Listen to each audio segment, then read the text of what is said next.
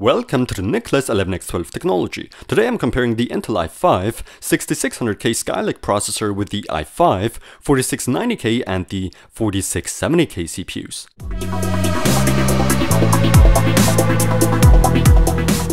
The price points of these three CPUs are very close. In fact, at the time of this video, the 4690K and 4670K cost about the same. The older 4670K maybe even costing a little bit more.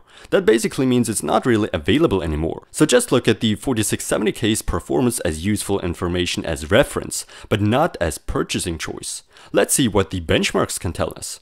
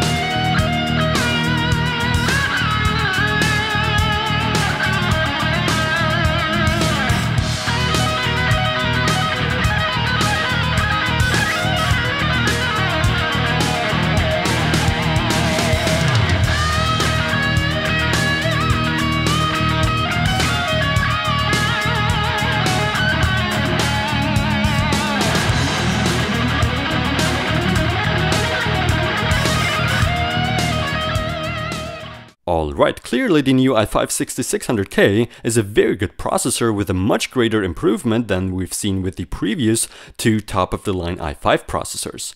The 4690K and 4670K didn't really show much of a difference. The 4690K did perform better though overall. Still, the 6600K really shines here. The temperatures improved and so did the power consumption a little bit. But a most drastic change or improvement is the gaming performance. I'm not sure how Intel did that, but with the 6600K, I achieved much better frame rates with the same graphics card. That's really impressive. But what about the price? Which i5 currently at the time of this video is the best one to go for in terms of price performance ratio? Well, certainly the 4670K isn't the ideal choice unless you get it for a lower price than the 4690K, of course. Still, the 6600K is noticeably more expensive than its predecessor, the 4690K, but it also performs better. So it's not always an easy decision to make, as it's always depending on the exact price points. But the 6600K, often especially in the future, could turn out to be the better deal overall. That's all your decision, of course. I'm just trying to make it easier for you. Hopefully I achieved that and you now know more about the performance differences of these processors. Thanks for watching, don't forget to subscribe and visit my website to see videos there earlier than on YouTube.